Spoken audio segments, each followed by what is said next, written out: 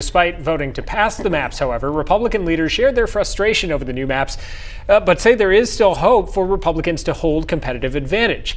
Senate Majority Leader Devin LeMahieu said in a statement, quote, "These maps are not perfect. They are gerrymandered to benefit Democrats, but these maps have the most competitive districts of the remaining maps that the court was considering." He continues, quote, "Senate Republicans have won competitive races for 20 years. We don't plan on stopping now." Well, we spoke with a local political analyst who says this will not just impact Republican candidates, but candidates on both sides as they seek to appeal to new voters, many who have never seen their name on a ballot before.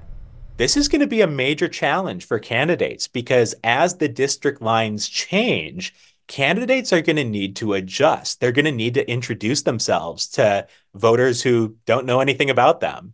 And they're going to need to potentially win a much more competitive election than has been the case in the past. The maps will be in place for the November election.